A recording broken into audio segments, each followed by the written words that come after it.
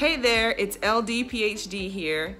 I just wanted to share a few of my thoughts with you as I reflect on the past 10 years of my life. And I guess what really brought that up is the fact that I have a child that is getting ready to turn 10 years old very soon.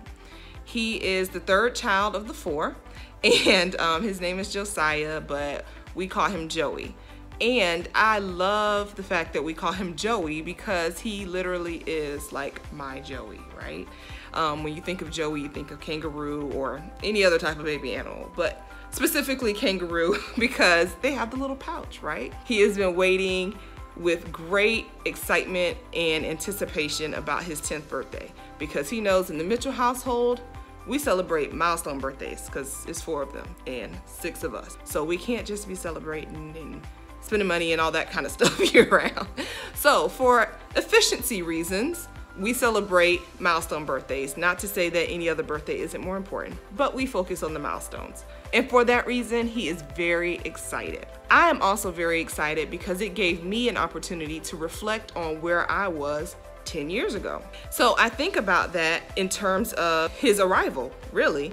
The arrival of each of our children really marks a tremendous and a major moment in our lives, not only because we brought a life into the world safely and have healthy children, but also because we were in different places professionally and personally. This particular child of mine, Josiah, is near and dear to me because he was really my first attempt at being a stay-at-home mom.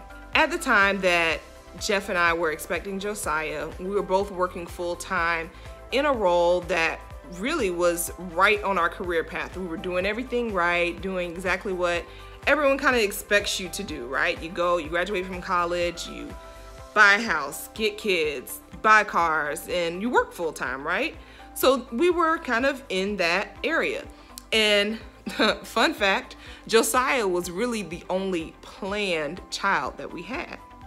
So at that time, I feel like we were very prepared for his arrival. Going from 2 to 3 is hard because it's only 2 of us and then it was 2 children. So having a third one in the mix was kind of like, how do we deal with this? But I think we handled it pretty gracefully. Fast forward to what happened is I took my maternity leave, and when it was time to come back, I realized how much I truly valued being home with Josiah.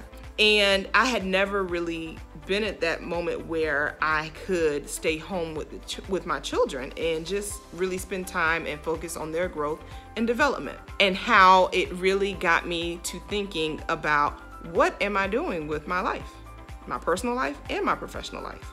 What are we doing? So 10 years ago, around this time, my husband and I took a big leap, and I left my full-time job at a university, and really we just started on this journey to getting our lives together financially, getting our lives together professionally, and moving into another level of personal development. So I hope that encourages you today.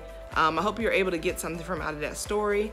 Happy birthday to baby number 3, and I'll check in with you later.